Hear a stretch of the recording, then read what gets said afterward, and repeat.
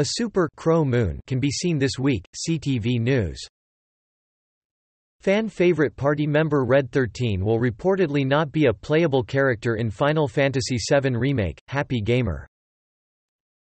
Person who has since tested positive for COVID-19 took Go bus to Richmond Hill, CP24 Toronto's breaking news.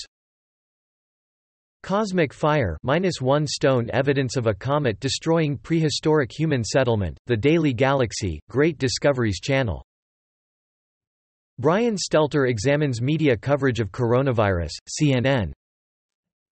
From the editor's desk, Samsung severely under-delivered on the Galaxy S20 Ultra's 100x space zoom, Android Central.